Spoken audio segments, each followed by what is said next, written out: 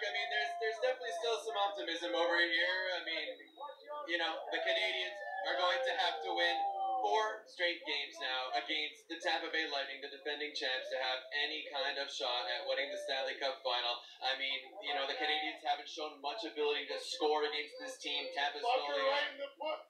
That's very nice. The Tampa Bay's goalie, Andre Vasilevsky, has been showing himself to be very strong. The Canadiens have had a lot of trouble solving him.